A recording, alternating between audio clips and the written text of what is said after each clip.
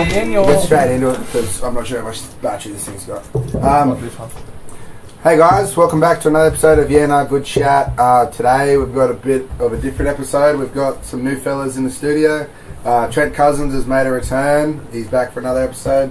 Our guests today are Kurtis, Sankey, and I won't use your official title, but Mitch Hemmings as well. So they're going to come on and talk to us today about a little bit about a few different things. So you have both been. When did you get inducted into the army? January. January, and you were pretty much same time. Yeah. So you guys are the same time, but you're 3 years apart in age, 2 years apart. I'm 20. I'm 21.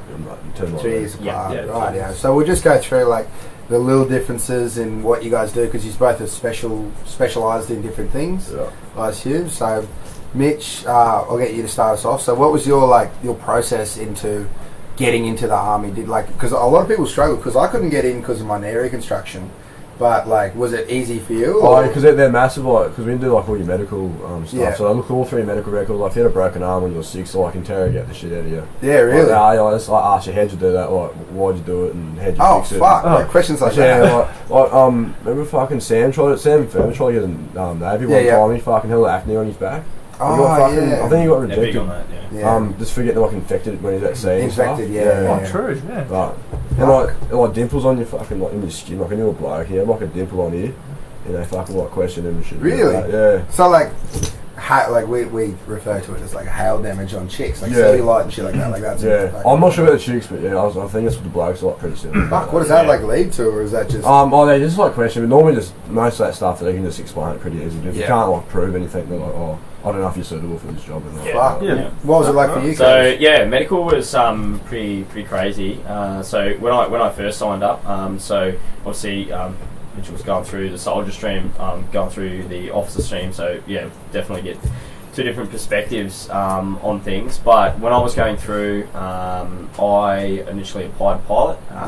So with that, I eventually got to the end of a pilot medical, and that shit's pretty intense. So with pilot medical, obviously, they're some of the best of the best, and they're operating some pretty expensive stuff. And do you go into that knowing you want to fly helicopters or jets or shit like that? So you get on a cadetship sort of thing. So essentially, they sort of know who's going to be pilots for each year, and then you can sort of tack on at different points in your career, and you can test out for pilot and then leave whatever you're doing and then go over. But so it's a pretty specialised sort of stream. But anyway, back to the medical thing. With pilots, they do a whole different ball game of tests. They'll measure, your length from your feet to your knee to your buttock to your shoulders. Just so you can sit in a cockpit and they know when you eject or whatever, you're not going to rip your legs off. So you can be pretty much too tall to be a pilot. 100%, and you can there's guys that have been a weird length between their knee and their buttock, and they're instantly cut. They just don't. So when Mitch was talking about getting medically class and stuff like that, so even if you get the green light, you might be already medically back class. You might be a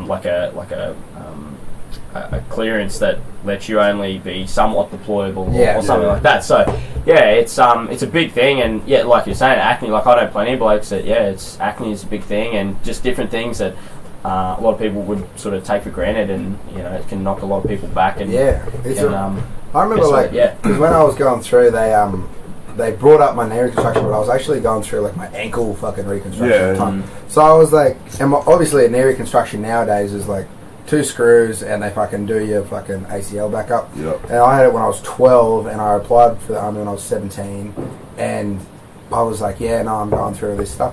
And literally I had 2 plates, 11 screws bolted into my fucking ankle, and they're like, no, we got no issue with that. It's knee reconstruction. Your medical, obviously you rock up to everything's different. If you get someone someone good and look after you and can knows the right things, I think you're pretty well sorted. But at sometimes you also got to go by the book a bit. I think. On my assessment, because when you on your last set of what you call it, part of the process, you go for your assessment day, which is interview, final med check and do hearing tests, eye tests and shit. And I got fucking rejected the first time because the first thing you do is your colour perception or colour blindness test. Oh, I failed the first one. They made me go back. Did you know you were colourblind? No fucking idea, right? Really? Yeah, I was 17 years I've old. heard that, like, that's come up a couple of times, eh? But, and then I had to do this other one, because like, the first one's all those, like, it's like indigenous art, like, you gotta try to pick a number out. Yeah. All that shit. Like 2 different colours, one colour's a number. And then like, the second one was like these 2 lights on the screen, just trying to like still order they go, and I couldn't do that. And then they made me like rearrange the shades of pink.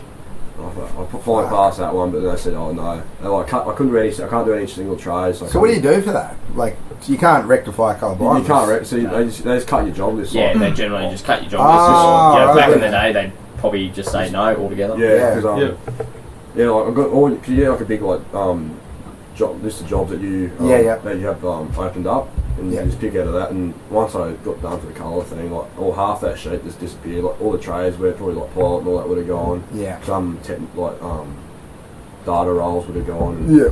So what did you like first go for? I was trying to go Navy for as a marine technician, like as a Sparky. Oh, okay. On the ships. I was going to go as a submariner too, which is that's pretty fucking. You got to do like more training for that. Like, you got to do actual like psych tests and stuff. It's pretty intense because like you're a submerged boat like for like 60 to 3 months. So. Fuck. 60 days. Yeah. Fuck that. Well, I'll get into like what both of you, because both of you do fucking substantially different shit. Just talking about you before the podcast at the pub, but obviously the culture is the same, like the brotherhood and shit like that, and a lot of blokes. A lot of people probably in general think that it's just fucking strict as fuck, 24/7.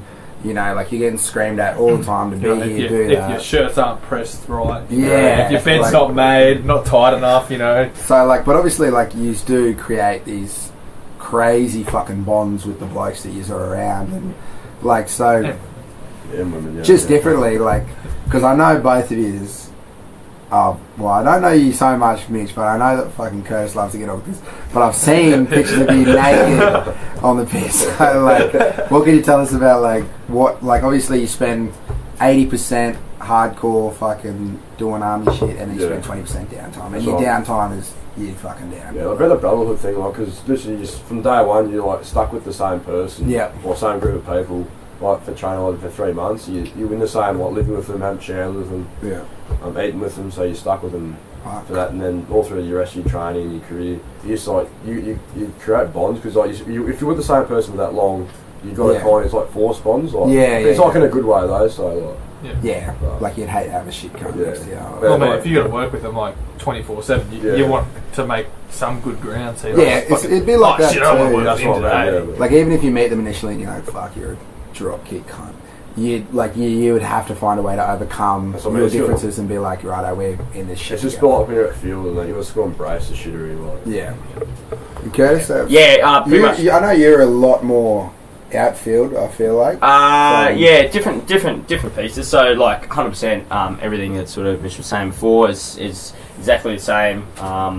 You know, on the other side of things, we spend a fair bit. So that 18-month continuum at RMC, it's pretty intense, and we don't so much know where we're going at the end of it. We put in our preferences of like what specialisations we want to go into, going like transport like Mitch or other things like that. But we sort of go through that whole time just back to basics, and then we work our way up. But it is really really intense, and you're talking about creating that bonds with your mates, and you think you have good mates when you go through school, and you'll keep those mates, but this is it's next level shit. And you know, those people become your brothers and your sisters, and you know, I've got brothers from all over the world now, essentially, because we have at where we have international students come in. So we've got guys from Malaysia, Iraq. Do they send them over here just Papua to train New Guinea? and shit? Yeah, 100%. Fiji, Vanuatu, all over the place. Do they give you that chance to like go overseas?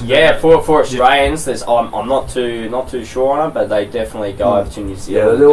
It's like an internship. It's kind of like a transfer. So they bring like a lateral sort like one of the pommies, I'll bring one of theirs over there, over here. Like we'll take one of ours over there. And that's like maybe a 2-year posting. Maybe. Fuck, that'd be a crazy opportunity. Like one of my best mates, she's a Kiwi, and we're in the same sort of company together and stuff. And we did all our initial training together. Yeah. And you talk about how important bonds are and stuff, and just being mates with all the other guys that are there. But she's come over the ditch. You can't go home for 18 months. She's just left everything behind. She was in the army over there before, but she's come over, and just the bonds you make with these people that you think, and she's years and years older than me, but just the absolute mateship of just, you would just give anything if they're doing it tough, or they don't have enough food, or they wouldn't even think about it, or they haven't had enough sleep. You would, without a doubt, you'd say, right, I'm going to do your picket or whatever, and you're up an extra 2 hours than everyone else, but you do it because they're having a hard time. And you talk about mateship and stuff, and that's where it's sort of born in just doing the absolute shittest stuff you could think of. Yeah, because it's like, cause when you go through army, it's like an experience that you'll never have anywhere else. Like, it's a completely different world. So it's like good having them bonds there because you both can relate to what you've done. As a group. That'd be the biggest thing. Would be like the actual cohesion of like we understand each other's struggles. I feel like today, like even a lot of best friends don't even know what each other are going through, whereas you guys have been doing literally the exact same shit. Hard to talk to civvies about what we're doing, like how we're feeling, because they don't understand it. We do. Yeah. You'd be better off talking to someone who's actually done everything. And it's crazy, like it'll get developed. Like me and Mitch are at very early days in our career, but like we've seen enough for the moment, and then from growing, you by the time you are 15 years, 10 years in the army. You just understand it just on a so much different level as well. Yeah. So we're only talking from, and I don't like to say, we know it all, because we certainly don't. And we know about this much, and there's so much more of just understanding that whole culture about mateship and looking after your mates that is still yet to come. And, that's what I look forward to, of making so many more relationships and mates across, not just within the training establishment where we are now, but just across wider army, overseas, that I could be on a deployment overseas and I see one of the guys that I went to RMC with, and that's just crazy. It's like second nature. Yeah, it's just like a bond that you can just like go up to and you can just body zero off. So you guys obviously, like I'll just touch quickly on. So Mitch, you are transport cargo. Yeah, I'm a cargo, so it's like a terminal operator. So I'm operating like heavy forklifts, cranes. Your cow masters, like your container cranes. So we like control rail, wharfs, and all your transit areas outfield. So all your cargo coming in and out. So that's our role. So are you looking at doing something with like loading trucks and shit like that, like within, like in the service? So if you were to get like fucking stationed somewhere, you'd just be like the truck driver. Yeah, I'll probably not essentially truck, because we'd load the truck, we like handle that. Oh, stuff. Okay, So like heavier shit. So like you kind of like the actual cargo, the actual logistics. So it's like And then Kurtis, you are.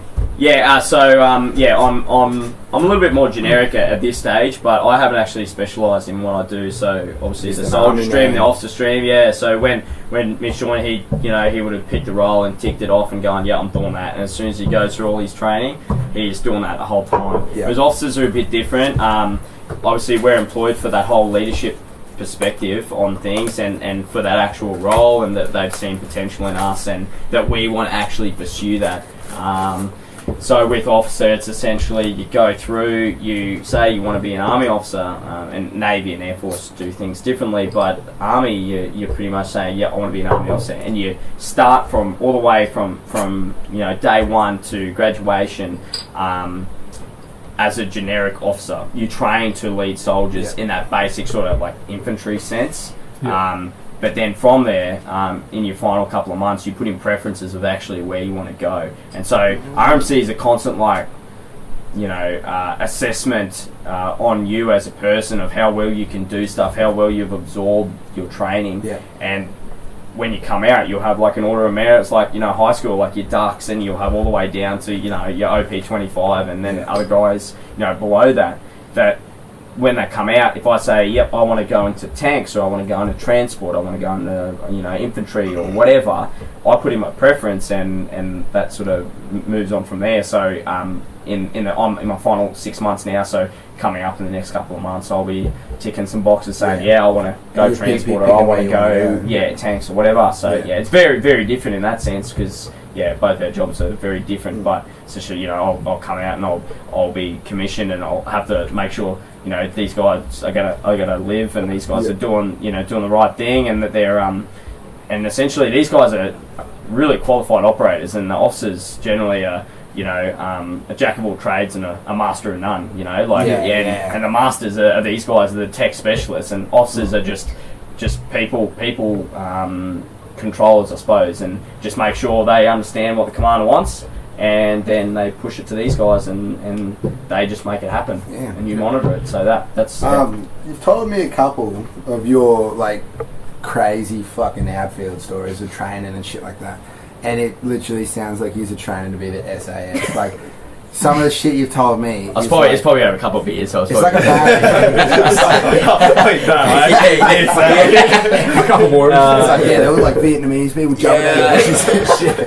But obviously it sounds like a bad camping trip, but that's what you guys do to become the best of the best. Yeah. So what's probably your most hardcore stint of a training outfit or some shit? Yeah. So obviously I've still got a little couple of months to go, but what I've done so far is definitely something that anyone who's gone through RMC, and they'll agree with me on this, but one of the things that is always pointing in officers' minds when they go through training is an exercise called exercise Shaggy Ridge, and it's a food and sleep deprivation exercise that they push us over a certain amount of days and hours and whatever. And just during that time, you're at a constant state of fatigue, and you're obviously sleep deprived, food deprived.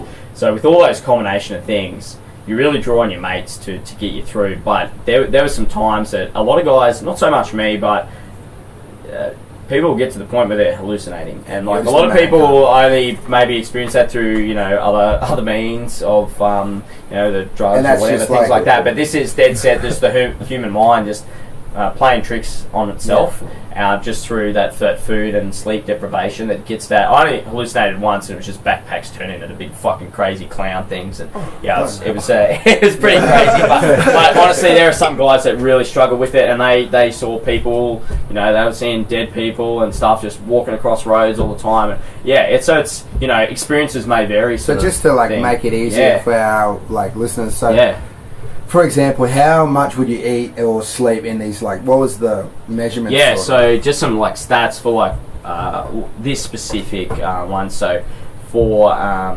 sleep-wise, so we've had about, experiences may vary, but they generally stick to the same. So it's about 5 to 6 hours out of about 105. So they were done in about 2 hour blocks. You'd be walking through the bush, you'd be on some certain thing. They said, okay, get your sleeping bags out, you got 2 minutes, go to sleep. So straight up, you're carrying a weapon, and you're just fuck. And the instructors, they don't talk to you, they're just acting like a radio the whole time. That balaclavas are up or whatever, and they're just back, just observing, watching, constantly marking you on how you're doing stuff. And then it's just so that's boots off in there, and if you don't do that, fuck it, we'll keep walking. So it's just dudes will just instantly just throw shit off, don't give a fuck, and then packs will be down, ripping it out, and you're it's middle of the day, how am I supposed to sleep?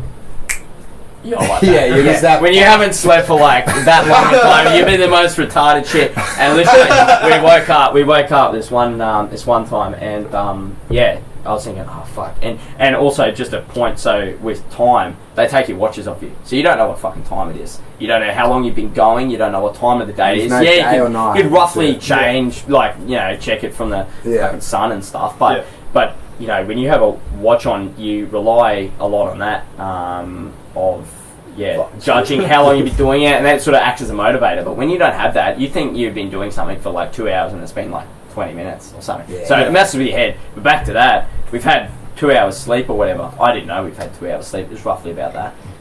But we get woken up, our instructor just grabbing one of our weapons and just straight over the Spraying top. the Yeah, no, but so it essentially it like fires blank rounds and stuff like that. So the weapon, no. So yeah, so obviously during training, you know, we're for the moment, you know, we're just it's all blank. Yeah, all just blank rounds. So, but it's just a wake up. You know, it's not aimed at anyone or anything. It's just like a wake up sort of. Scare the shit out of you a bit. But yeah. So we're waking up and they're like, righto, you know, get on the road. You got 2 minutes. Bang. So boots are on. You're throwing shit, packing away. You back and you're off. You're off again. And you know that person who's got that lead or whatever, they're taking off and finishing their mission or whatever they've got to get to this objective. So that's probably one of the hardest things, like that food and sleep deprivation and that the whole, you know, just all that stuff combined just creates one big mess that not a lot of people have dealt with in their life, and you'll constantly push yourself through, and Mitch would have done the same thing. Constantly push yourself through and they're like, this is fucked. Like you think, I can't do this, but you just get that mental resilience about you and just that bit of, I don't know, bit of grit about you, and you just push through. And so the next time, and that's why they do it, because the next time you come around to that, you think it's not. So like, it's not harder shit than this. You've done it before, so or it might be a little bit harder, but like, oh, well, I've kind of done something similar. So then you just build, and then you just get to this absolute fucking. So is it kind of like the make or break? At Definitely. The start of it? I know I've seen like in movies, like, that's the worst example you can say, but like ringing the bell and shit like that. Like, do they have like an out? Yeah, so like not so much a bell, but like it's definitely like you can go up and instruct and say, I've had enough. There was one in particular fella that he just straight up just left the army through the middle of that exercise because he wasn't like it wasn't so much. So up until about like where I am now, there's pretty much like a requirement, and there's certain boxes you've got to tick, but you can sort of pull out. But then you know return of service and things kicks in, so you know sign that dotted line and you must be here, unless it's like medical reasons or whatever. That's like abandonment or some shit, or I'm not sure on the actual specifics of it, but yeah. Anyway, this one in particular person, it just wasn't for him, and I think just a couple of things just culminated, and you know, but he got through a whole like 9 months of stuff, and he's gotten to that end, so he's had a decent crack at it, but I just obviously just all hit him at once and just. I'm out. I can't. So, Mitch, was yours anything like that? Mine's no idea. No hectic worries, I can tell you. Really? Like you guys do PT every morning, but don't you? Yeah, so it's all like pretty much like a similar kind of like setup, but it's just not the same. I don't know, it's hard to explain. Yeah, but, it's just different. I suppose just before Mitch goes on, like obviously, the whole soldier officer stream, but as officers, like you get held to a much higher, I suppose, standard because you're going to be the one person in charge one day that you're going to be asking these people to just do just the most craziest things. Yeah. And you kind of like say, I've done this before. I know. That's right. Yeah. What you've been so then you know that obviously flows on. You know, Mitch may not have done, and you know he'll obviously get there one day, and it'll happen just in different parts of the training, but.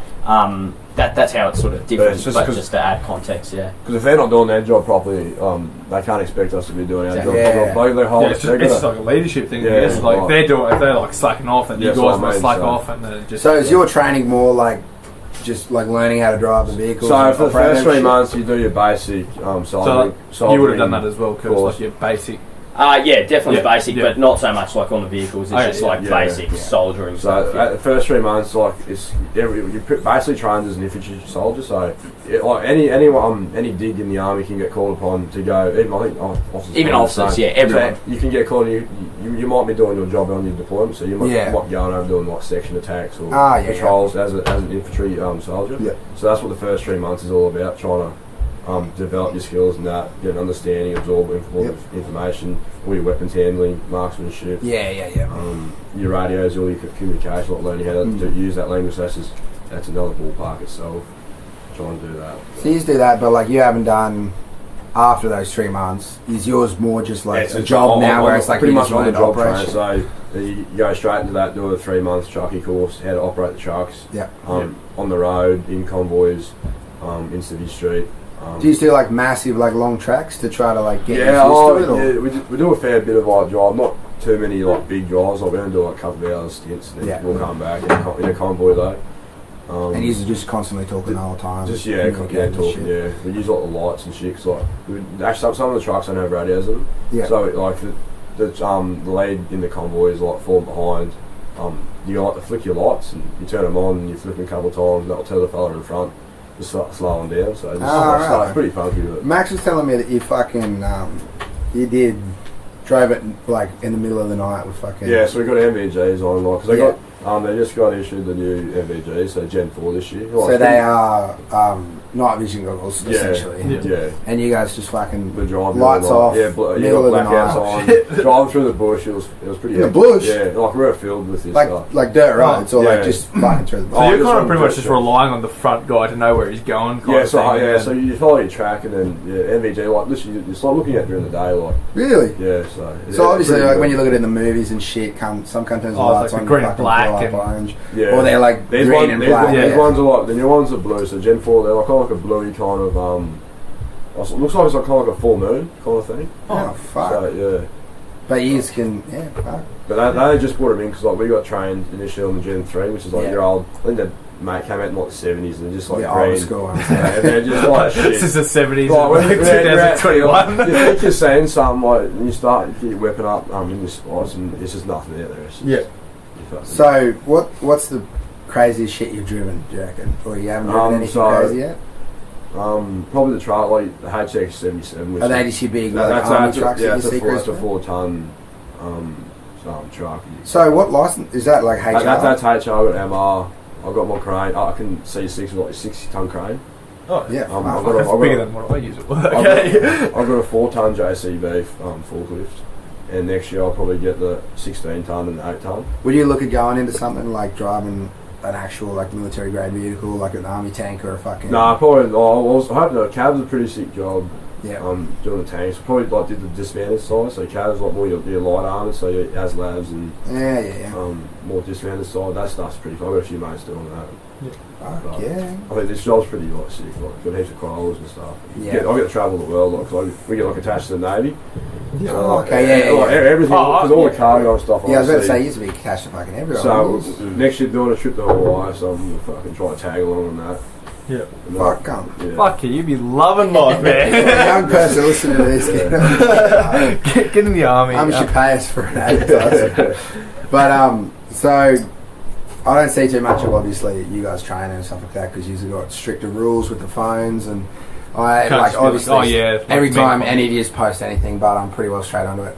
I've seen a lovely picture of Mitch's cock a couple of times on the piss. And I know that Kurtis loves to fucking end up on the piss as well. So, like, is there a drinking culture in the army or more like a, like when everyone's loose? Is it more like a treat? Like, you Monday to Friday and then like you're off. Yeah, it's Friday. Except it's like 3 months on. It's all, I don't know. Because obviously like, at training, like we're on the drive for 3 months. Like, I think we had 2 days off. Halfway through, they let us go on the piss. Like, all I had basically was middies. Tins. Actually, I think I remember you talking to me that, and I was like, because how many middies does it take? We haven't drank for like 3 months. So it's like half it. You're like, you're walking back up to your rooms and you're just sitting there. What the fuck happened? We went down to PT gear, not like supposed to like salute and stuff in PT gear. I was fucking half pissed. Walking back up this hill with my mate, and I started saluting this officer and had PT gear and a cap on. I was like, fuck. Probably should have done that. Did you do the old No, I fully like afternoon sir, and it's like fuck. Just full centre. Yeah, I was fully centre. During COVID, like I heard a bit more about you during COVID. Like you had to do crazy shit during that. Yeah, so I was in the COVID assist team down in Melbourne. So we just started doing door knocks, making sure the people who were close contacts were staying at home and they're like all right and stuff. Fuck, really? We're on the drive for that because it's like a deployment kind of thing. So yeah, how did the people react to you guys? Were they most people were pretty good. Like a lot of the foreigners, like in the commission houses, they were pretty weren't too fair. Because like some of them come from civil war countries and stuff. Like international. They have shit themselves. So in Australia, no one's used to the army being like walking around, but over there, like they're used to the military being there, so they get a bit frightened that we're going to try like do something to them. But apart from that, there's been a fair few like good nights. So. Definitely. On my side of the house, like even with drinking, but just hanging out with mates. Like you go through that whole cycle, you're 4 weeks outfield, like living under a hood cheer or whatever it is, and you're just out there and you're just embracing the suck, and it's just shit. What's the suck? Oh, you just embrace the suck, like the suck of being fucking everything you eat just sucks. It just sucks. You just embrace it. Yeah. So embrace the suck of that. So take it. Because if you don't embrace it, like it's a shit time. Like, it's got to take as it comes. Like just put a smile on your face. I was about to say, is it like a laugh at your pain or your pretty much? Yeah. You just got to accept like whatever that comes at you. You're just like, no, this is the best I'm getting for the next 3 weeks. Fuck yeah. That's why I feel like people get stuck and they just get all depressed about it and they just don't think they can do it, and you're just like, mate, just suck it up. I was about to talk like what is your differences in mental health like out there? Obviously it's going to fuck with some people not eating for a week straight or eating very minimum for that week straight. So like, do you get a lot of people that go in thinking that they can handle it and realise that their mental health buckets aren't as fucking big as they think? Yeah, 100%. And it's not something you can never you can do your best to try and set yourself up to win and to try and succeed in whatever we're doing. But definitely it's a sort of character building assessment that's why they go through all this sort of site testing and stuff like that. And you might pay it off at the start and not give a shit, but they actually do their homework and they know what they're doing, because they ask the questions that when you're in and the going gets tough, you don't get going, sort of thing. So it's they do that for a reason, and they pick the right people so that when you're put in those hardship situations, that they know you're gonna succeed, or at least set up with the tools to go forward and continue on in your training. But a big thing of that, and they'll always ask like, look, it's going to be tough, it's going to be shit. What's your coping mechanism?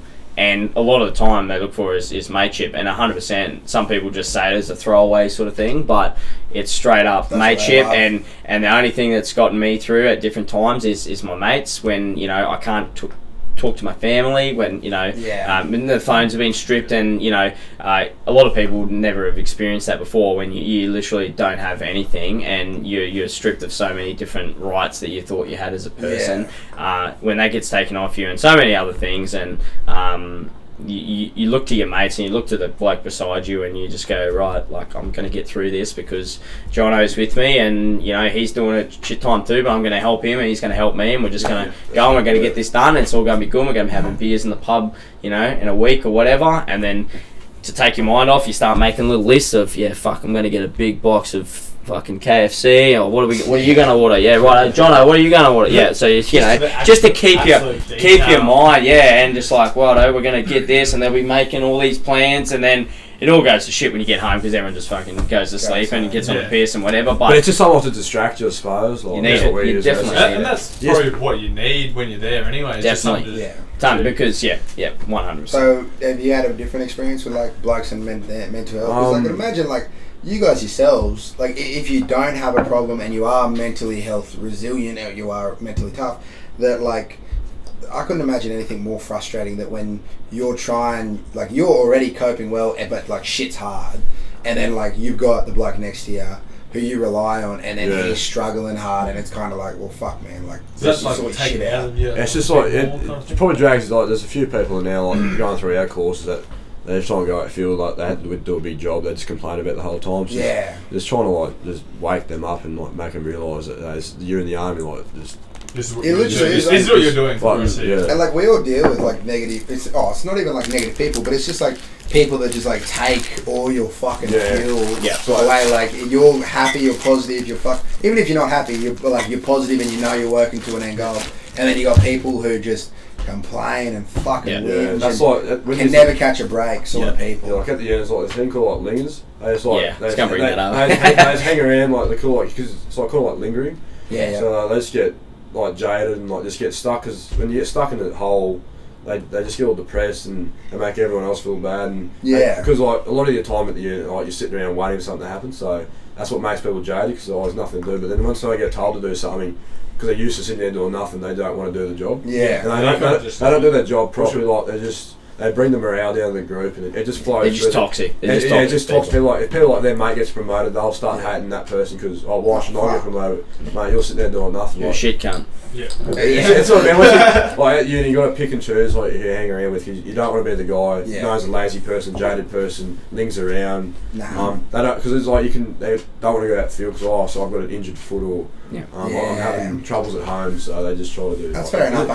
People try to avoid. And the issue is that the people that are actually having those issues aren't generally the ones that are coming forward, but it's the ones that honestly couldn't be asked to do it or get to a point where they're just like, nah, look, I can't really be fucked to go out there and do that. So then they just, we'll lean out what we refer to, and they'll go back and do the thing. But the people that generally have an issue are generally the ones that need to end up relying on their mates out field to do it. And that's why, I'm a massive supporter of, looking after your mates and, men's mental health and just in general people's mental health. That it's an important thing, and especially in defence, and that's why Pubcats and stuff like that. Looking after your brothers and your sisters, and it's a massive thing, and it's the same thing in what we do as well. Because defence have got such a high suicide rate. They're having a big Royal Commission into it at the moment. Really? Yeah. Wow. But it's a pretty big issue within defence. So a lot of people you'll find are very passionate about.